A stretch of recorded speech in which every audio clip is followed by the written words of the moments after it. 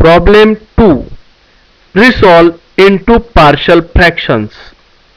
X square plus 23x upon x plus 3 into x square plus 1. Solution. In the denominator of the given fraction, one factor x plus 3 is linear and the other factor x square plus 1 is a quadratic, also irreducible and non-repeated. Therefore, for partial fractions,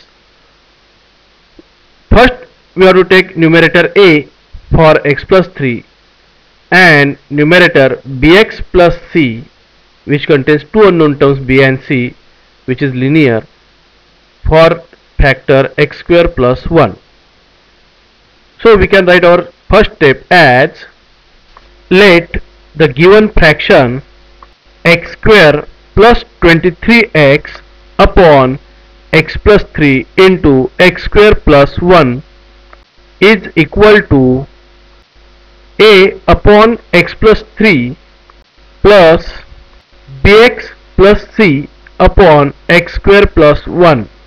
To remove denominators of each term of this equation, multiplying both sides by x plus 3 into x square plus 1, which is LCM of these denominators, we get, after multiplying left hand side by its LCM, it cancels its denominator and left hand side become x square plus 23x is equal to, in the right hand side, multiplying by LCM to the first term, it cancels its denominator x plus 3 and the first term become a into x square plus 1 plus multiplying by LCM to the second term, it also cancels its denominator x square plus 1 and second term become bx plus c into x plus 3. Consider this statement as number 1. Now we have to find values of a, b and c. First, to find the value of a, we have to cancel second term by taking x plus 3 is equal to 0. Therefore, putting x is equal to minus 3 in equation 1, we get, replacing x by minus 3, left hand side become minus 3 square plus 23 into minus 3 is equal to, in the right hand side, first term become a into, in bracket, minus 3 square plus 1 plus second term become b into minus 3 plus c into, in second bracket, minus 3 plus 3. Therefore, solving the above step, we get minus 60 is equal to a into 10.